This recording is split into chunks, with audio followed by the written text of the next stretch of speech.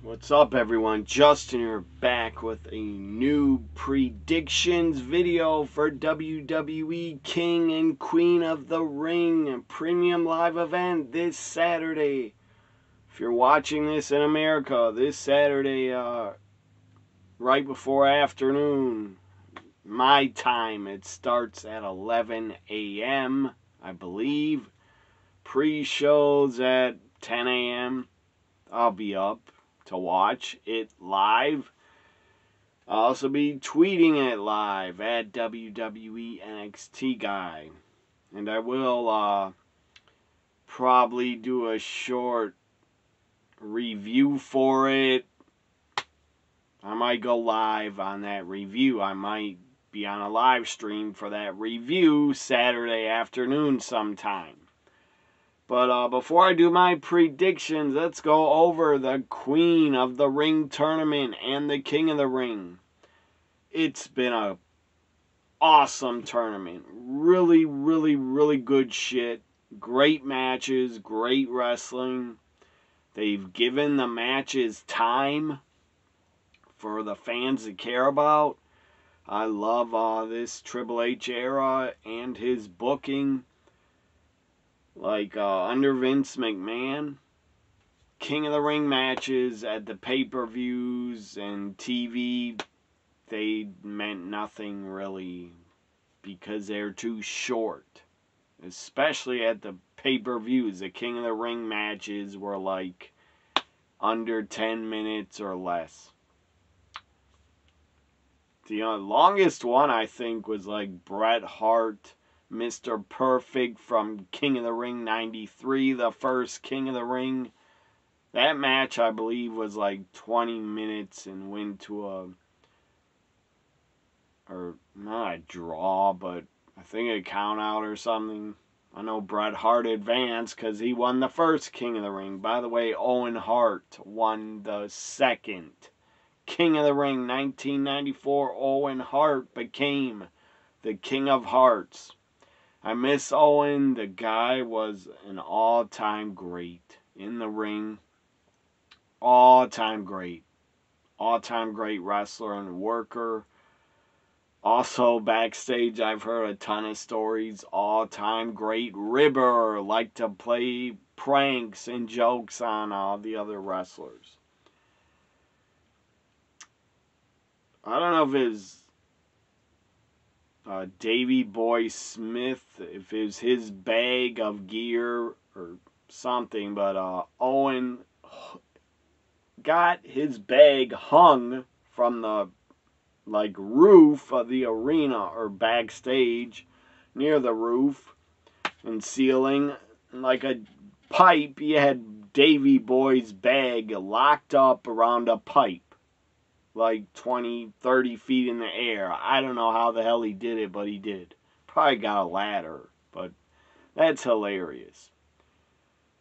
Played a lot of pranks on his brother-in-law, British Bulldog. Owen Hart, why am I bringing him up a lot? Because today, today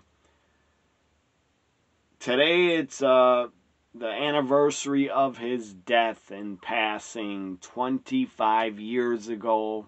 Today, May 23rd.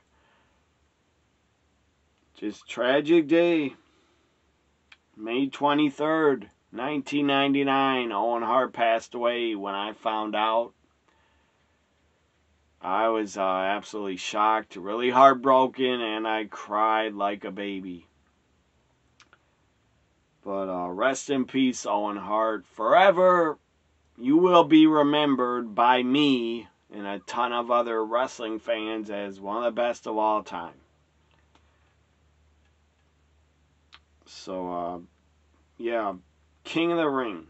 The Women's Queen of the Ring tournament. Let's talk about how we got here to the premium live event and the finals. Even though SmackDown still has a Queen of the Ring match tomorrow night, Bianca Belair, Nia Jax. I will predict that now and talk about it. Who I think will be in the finals. Also, we got Randy Orton, Tama Tonga in the other match for the men's King of the Ring to go to the finals to take on Gunther. For the women, start off, these are all first round matches. Shayna Baszler defeated Maxine at a live event. Io Sky defeated Natalya. That was a really good match. Dakota Kai, Lyra Valkyrie, Lyra won. Ivy Nile, Zoe Stark won, advanced. Nia Jax, Naomi, sadly Nia Jax won. I'm not a fan of Nia, never will be. Jade Cargill defeated Piper Niven. That was pretty good. It was only 5 minutes though. Michin, Tiffany Stratton. Tiffany won. Bianca Belair, Candice LeRae. That was only 2 minutes, 48 seconds. Good God, that's short. But Bianca advanced. Second round matches. Tiffany, Bianca. It was really good shit. 13 minutes. Bianca Belair wins. Jade, Nia Jax. Only went 2 minutes, and yeah, I believe Jade got disqualified. Jade got disqualified for hitting Nia with a chair. Zoe Stark, Lyra Valkyrie. Lyra Valkyrie wins. Shayna Baszler, Io Sky. That was really good. Shayna Baszler loses. Io Sky advances. Let's go to the semifinals. Io Sky, Lyra Valkyrie win 19 minutes. I thought the women looked kind of really like they're getting really tired on Raw on Monday. Io Sky, Lyra looked tired. And the match looked like it was really good. I enjoyed it. I like long matches, and I love women's matches. But Lyra, Io on Monday could have been down to 15 minutes. Or 12. It went 19 minutes. It was like a marathon, I guess. That's how Triple H wanted it booked.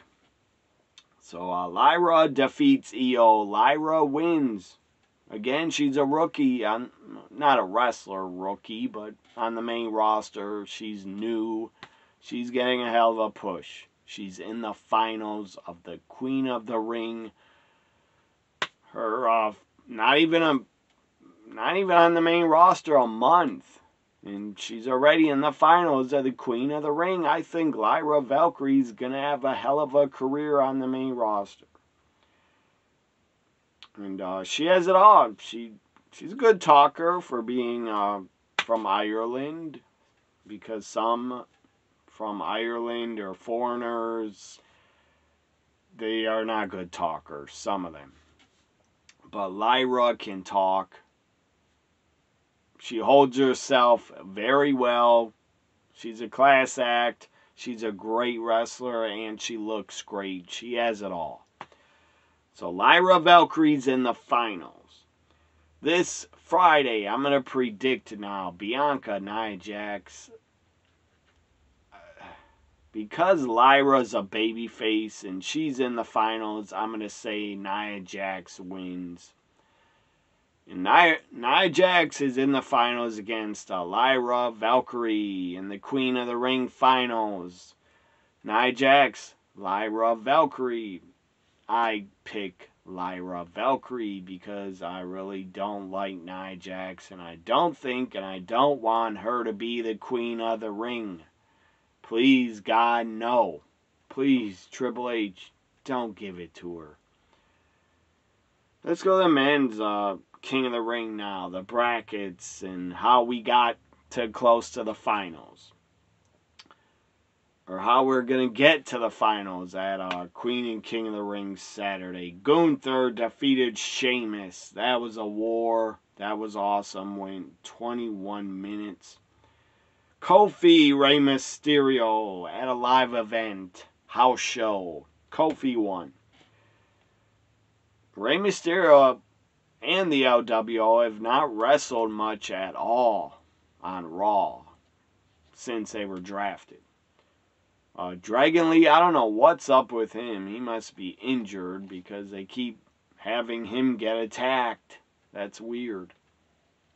Like attacked backstage and taken out by Carlito. Carlito wouldn't know anything about family or wrestlers attacking other wrestlers backstage. Rest in peace, Bruiser Brody. I'm kidding, because Carlito had nothing to do with that murder. Sadly, Bruiser Brody was fucking murdered, but Carlito is probably like 5 years old or under. He had nothing to do with it. His scumbag dad should have absolutely got the guy that did it and got him arrested and sent to prison, but he didn't. He didn't care. And that's a damn shame. Carlos Colon, you ran the company. Bruiser Brody, I'm sure, was a draw for you, and you didn't care that he was killed. That's absolutely disgusting. And vile that they really did nothing. Or I think they did have a trial in Puerto Rico, but the guy was in charge because the judge and the jury were wrestling marks, probably, and they were all marks and didn't want to send a wrestler to prison. So I believe he was not guilty, I think, in the courts. I'm not sure. But anyways, I think Jose Gonzalez was his name, or whoever did it. Fuck him. I think he's still alive. Hopefully he's old. He's an old fuck and he's suffering in bad health. Because Bruiser Brody didn't deserve to be murdered. So, where was I? Yeah, back to the King of the Ring. In the history of who went over to get to the finals. Ricochet took on Dragunov. That was a hell of a match. And Dragunov moved on. Jey Uso, Finn Balor. Jey Uso won. AJ Styles, Randy Orton. Randy Orton wins. Baron Corbin, Carmelo Hayes. Carmelo Hayes won. Randy Orton, Carmelo Hayes. Randy Orton wins. LA Knight, Escobar. LA Knight won. Angelo Dawkins and Tama Tonga. Tama Tonga won, advanced. LA Knight, Tama Tonga. Tama Tonga wins, advances. And now we have Friday Night SmackDown. Friday Night SmackDown live from Saudi Arabia. For the first time ever, that crowd will be very hype, very loud. The fans will really be into it. Fuck the Saudi government. I don't give a rat's ass about them getting the show, but for the fans that are true fans, I hope you enjoy yourself at a SmackDown and Premium Live event. So, Randy Orton, Tama Tonga, Friday on SmackDown. I got, because Gunther advanced to the finals, he's a heel. I think eventually Gunther will be a babyface. I think when he wins the World Heavyweight Championship, he'll get a major babyface pop in reaction. But for now, Gunther's a heel.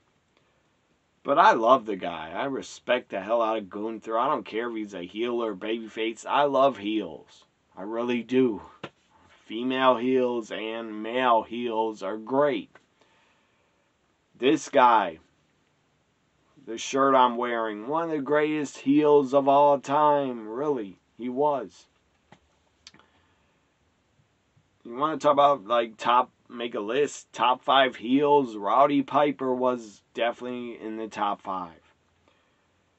So, Randy Orton, I believe, should win Friday. Randy Orton wins on SmackDown, goes to face Gunther in the finals.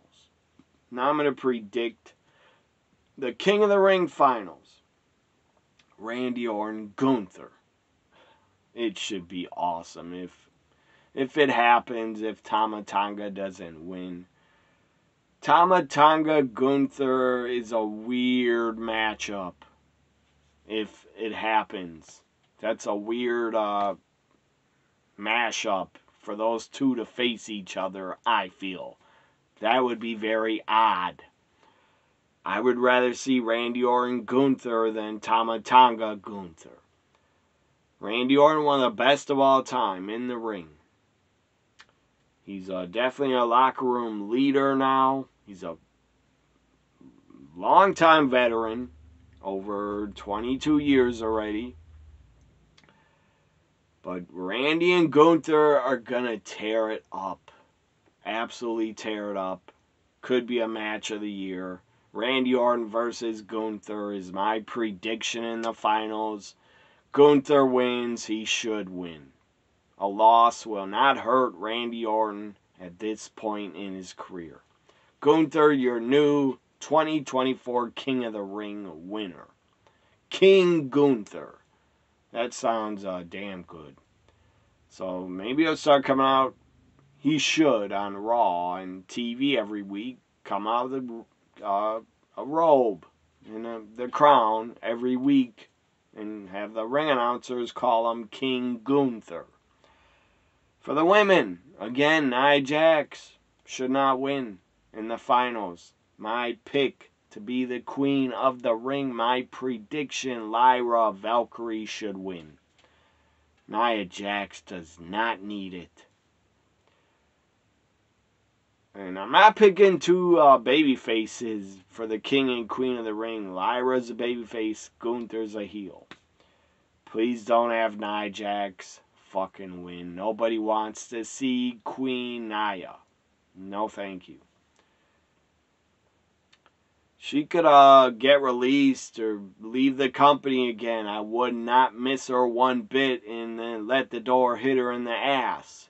Is what I think about her. So there, I did the King of the Ring and Queen of the Ring finals. Now the other matches. There's not that many. There's only 5 matches booked. But that's what Triple H does. 5 or 6 matches every premium live event. Unless it's the Rumble or Survivor Series or WrestleMania or SummerSlam. Then we get more than 5 to 6 matches. As we should, because those are the big 4. Big 4 premium live events should always be like over 3 hours. And have about 8 to 12 matches. So Becky Lynch defends her women's championship against Liv Morgan. And Liv is on her revenge tour. Currently, she's on her revenge tour. I love it. I love Liv.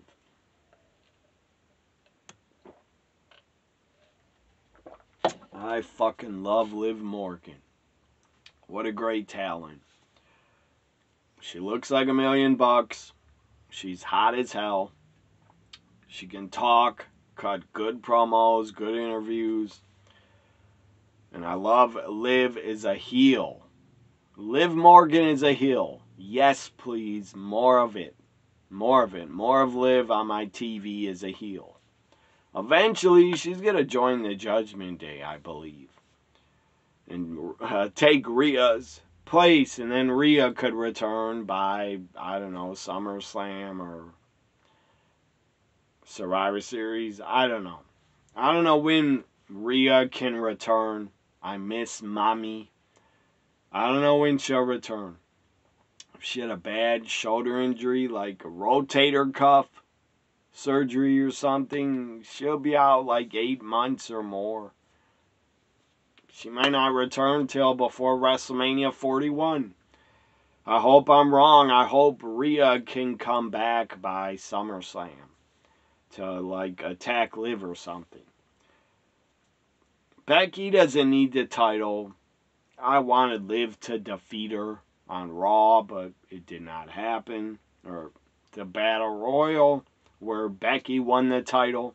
I wanted Liv to win. Becky didn't need it. But I get it why they gave it to her. She's a top draw. Liv should win the Women's World Championship and hold it for a long time until Rhea can take it from her, back from her. That'd be a hell of a feud. Liv Rhea matches like for, I don't know, 2 or 3 months. A feud over the women's title. Becky, Liv Morgan. My prediction, Liv Morgan wins. Please give her the title. So, yeah, Liv Morgan. Up next, Intercontinental Championship triple threat. This should be damn good. Sami Zayn defends against Chad Gable with Otis. Maybe Otis will cost Gable the title. He should. Stop getting fucking punked, Otis. Stop getting stepped on. Stop getting abused and bullied. Stand up for your damn self, Otis. The fans love you. I love you. Stand up for yourself. Don't take Chad Gable's shit anymore. So, but yeah, I love the storyline where Gable's just putting down the Alpha Academy. I think it's awesome to have heel Chad Gable. He's acting like he owns them, like he owns Tozawa and Maxine and Otis. And if they don't listen to him, they're losers. And if they don't do what he says, they're losers. So, I think Otis definitely costs Gable the title. And Bronson Reed's also in it. It'd be awesome if Bronson Reed got a title run, but I don't think it's his time yet. Sami Zayn wins and retains. He's super over.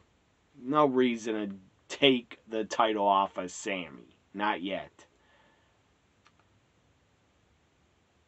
So, oh yeah, Friday. I just thought Friday, Tama Tonga. Speaking of Sami Zayn, Kevin Owens, his best friend, I think will cost Tama Tonga, the King of the Ring, to go to the finals. Kevin Owens will probably return. Maybe not. I don't know. But eventually, Kevin's gonna return and attack Solo and Tama Tonga, because they beat the fuck out of him and bloodied him up. So Sami retains the Intercontinental title, now the main event. For the WWE Universal Championship, Cody Rhodes is champion. I love it. This is his first premium live event. Oh, second. Not his first. Second title defense on a premium live event. He's already surpassed every title reign Roman has had. Cody seems like he's already surpassed Roman with more title defenses. That's hilarious. Probably at live events in Backlash, France.